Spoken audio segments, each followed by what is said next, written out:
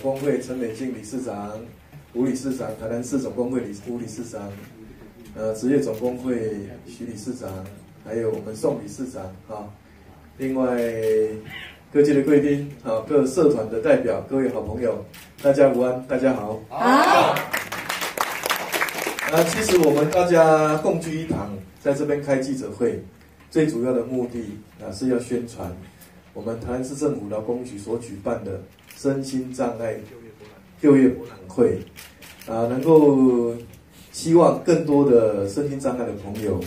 能够好好利用就业博览会，能够找到他理想的工作。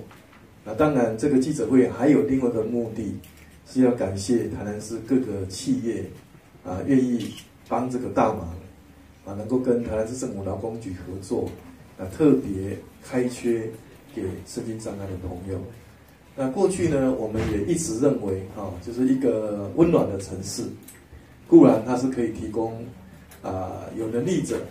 在这个城市尽情的发挥，一方面呢也带动这个城市的进步，但更重要的一方面，对于身心障碍比较弱势的朋友，我们也